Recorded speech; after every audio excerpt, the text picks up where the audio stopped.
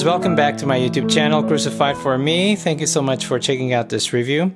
Today I'm taking a look at the Thomas Nelson King James Sovereign Collection Bible in black genuine leather. It comes in this beautiful box and it has a cool design in the front, also on the side. And in the back here, you can read about the features of this Bible. It retails for $99.99, although I think that you can get it under this price. This Bible is also available in black leather soft, in purple leather soft, and in brown leather soft.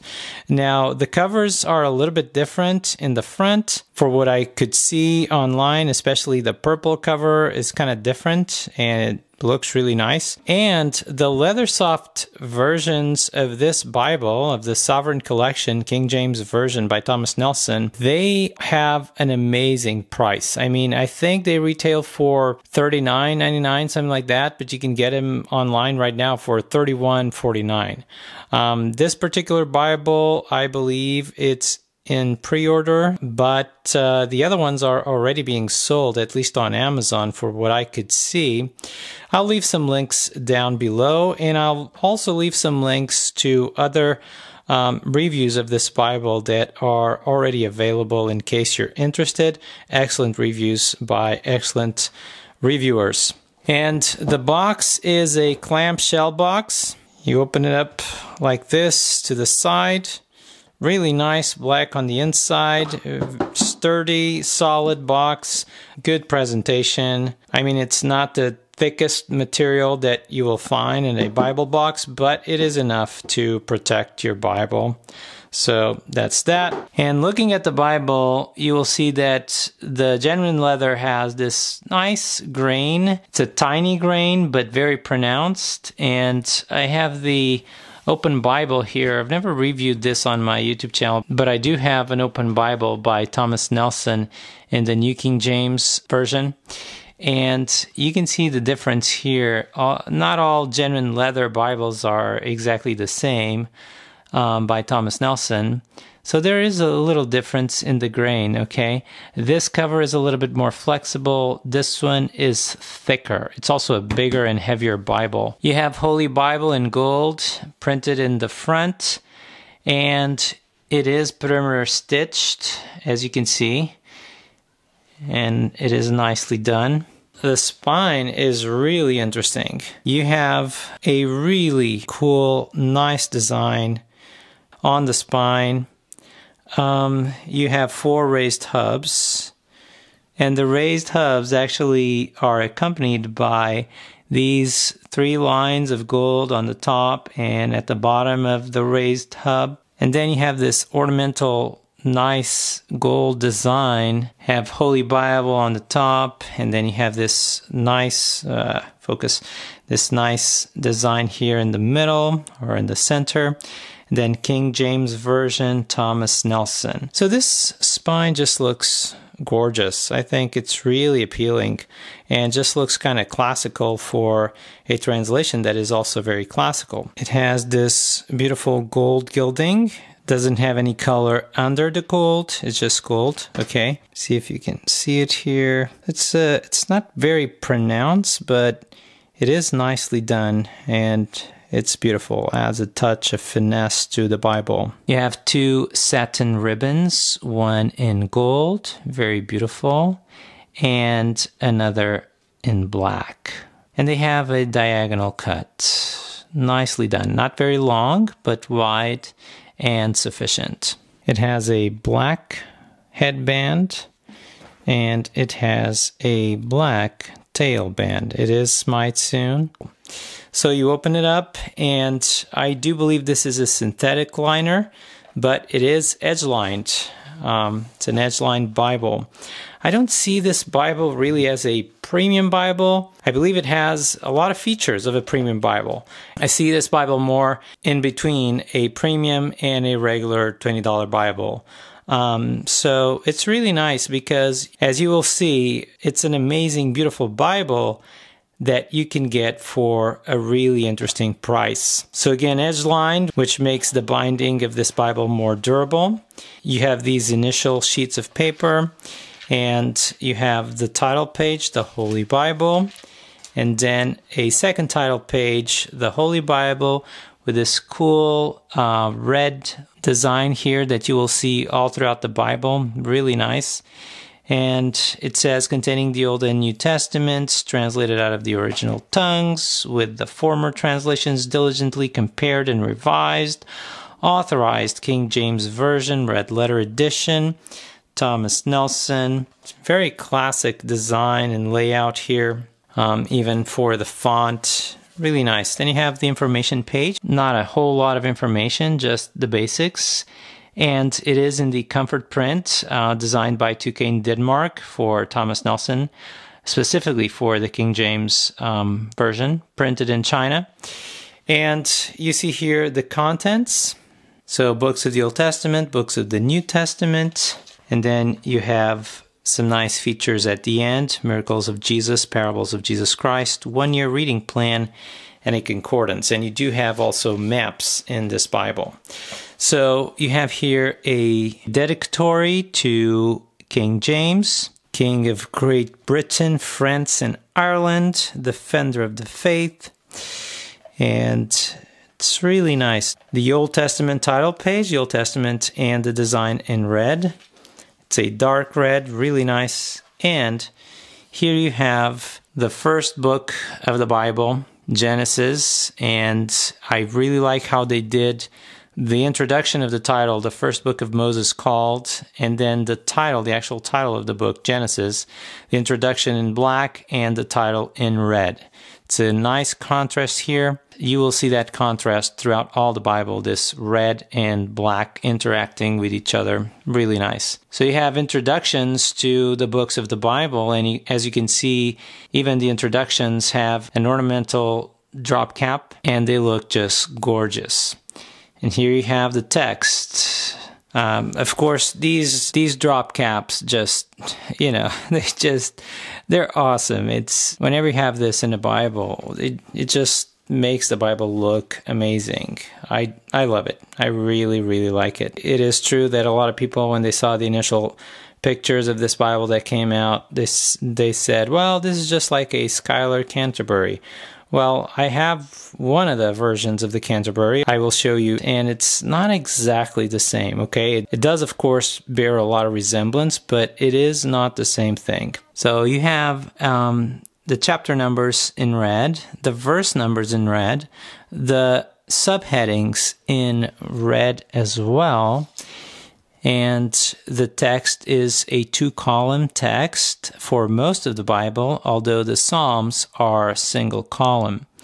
And the font is a 9.5 font. It is dark, bold, has a very good amount of space between the lines. It is highly readable. You see that you have these 2 horizontal lines separating the introduction from the first chapter of the book.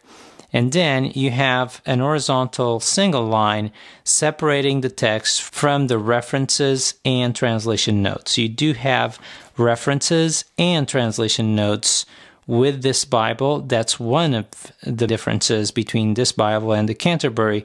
The Canterbury, for what I can see, only has references, does not have translation notes. You have the page numbers at the top, centered, and you have the reference in a regular page at the top as well in the outer upper corner. There you go. And you also have these sentences to help you navigate where you are in the Bible text in the interior upper corner of the page. Each book starts in its own page. Beautiful, beautiful Bible. I just looking at it is so appealing to the eye. And as I mentioned, the Psalms are single column and have this poetic format. You don't have this for all the sections of the Bible that are actually poetry. Like, for instance, you don't have that for Job, which is right before Psalms, and it's just a regular 2-column format in a verse by verse. This Bible is completely verse by verse, no paragraph format here, just verse by verse, which I actually really love and generally prefer in a Bible. And the fact that the verse numbers are in red really makes them stand out. And they are big. They're not like super tiny like in other Bibles. These are big. You can see them really, really well. Proverbs is actually single column as well. But when you reach Ecclesiastes, you are back at 2-column format and Song of Solomon as well. So the only 2 books that I see with single column are Psalms and Proverbs. When you come to the New Testament, you have a title page, no pages, no paper in between. Just the New Testament of our Lord and Savior Jesus Christ, with all the words recorded therein as having been spoken by our Lord, printed in red. It is a red letter Bible. So here you have Matthew, beautiful, and you will see the words of Jesus are in red. It is not a red that is very dark, but it is dark enough. It is a dark red. It is a very good red. I've looked through the Gospels. I can't really find that much inconsistency in my copy. So well done, Thomas Nelson. Really, really good job. The verse numbers are in red when the text is in red. They are still in red. But since their size is so good and big, in my opinion, you can see them very, very well. And it's not only that the verse numbers are big, but also they are separated from the text, and not overly separated, but they have a good distance from the text, so they are very visible, even though they are still red when you have red letter. The red letter goes all the way through Revelation, as you can see here. Ta-da! Now, when you come to the end of Revelation, you have the miracles of Jesus Christ. Really nice feature. Just one page, but it has 37 miracles. The parables of Jesus Christ, you have 39 parables. And then 1 year reading plan, it's in 2 pages, and this is that reading plan that you normally go one chapter, generally speaking, 1 chapter in the New Testament and 3 chapters in the Old Testament, kind of like that. And then you have a concordance, again, with the same cool design. I love it. I love it. It's just really nice. And also with the drop caps. It's just beautiful. And there's a lot of entries in this concordance. And what I like is that the font is not small at all. It's really still, it's not the 9.5 font of the regular text, but it's still big. It still has space between the lines. It is very readable, very easy to navigate and to use this concordance. You have around 120 pages of concordance, if I am not mistaken. And you come to the end of the concordance and you have a note regarding the type, which I find very interesting in a really nice detail. And then you have 7 maps, the Zondervan maps that normally you find at the end of many Thomas Nelson Bibles. These are 7 maps in 8 pages, okay? It is in a glossy, shiny paper. Not too shiny, but it is glossy, it is shiny. And then you have the end sheets, and that's it. That's the end of the Bible. Now, when I first took it out of the box, I couldn't help but remember the size of the single column Premier Collection that I own.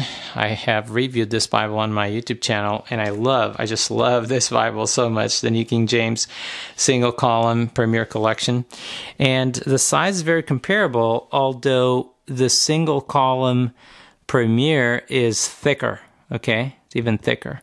The King James Sovereign Collection is a thick Bible, but the single column Premier is thicker, all right? And in terms of the paper, I also compared it with the Premier Collection paper, and even though this paper is really nice, the pages turn really well, I am not sure about the GSM of this paper, but difference that I found was that the paper, in my opinion, has a little bit more of a rugged texture than the one on the Premier Collection. The one on the Premier Collection is a little bit more smooth.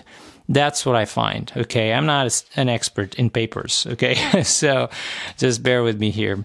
That's what I find. Still, this paper seems to be very resistant. It is opaque, and it is a line-matched Bible, so I think it's a joy to read from this Bible. Again, at this price point, I think this Bible is awesome. Now, I promised that I would compare it a little bit to a Canterbury. I don't have a regular Canterbury. I just have the Wide Margin by Schuyler, and I love this Bible. It's a beautiful Bible. I haven't written in it because the King James is really not my main translation. If this was a New King James, that would probably be a different story. But I just love this Bible. It's beautiful. And of course, the King James Sovereign Collection does bear a great resemblance with this, but there's differences. It's not like copy-paste, not at all. Let me open to the same Psalm here, Psalm 109. If I show you the design of the drop cap, although again, it's similar, but if you look at the design of the drop cap here in the KJV Sovereign Collection by Thomas Nelson, and the design of the drop cap on the Schuyler Canterbury, you can see that the design is different. The color is different. So even though it's very, very similar, there are a few differences. The font, of course, is different. And for the references and notes, it's just, you have translation notes with the KJV Sovereign Collection. You don't have it with the Canterbury, okay? Those are, to me, the main differences. So the style of the font, the design of the drop caps, and the fact that the Canterbury does not have translation notes. Of course, the Canterbury is a more expensive Bible. The materials, the paper, the leather, a lot of things in the binding of a Canterbury are different, and that's why the Canterbury is way more expensive than the KJV Sovereign Collection.